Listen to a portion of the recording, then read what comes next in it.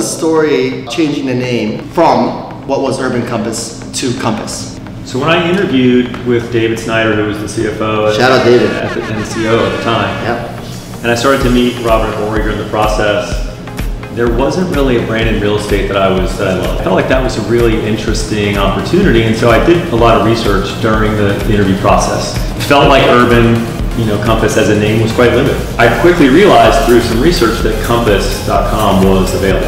What an incredible opportunity. And so I challenged Robert and Ori during the process. I said, I will join the company and take on this marketing role, but I'll only do it if you'll change the name to Compass.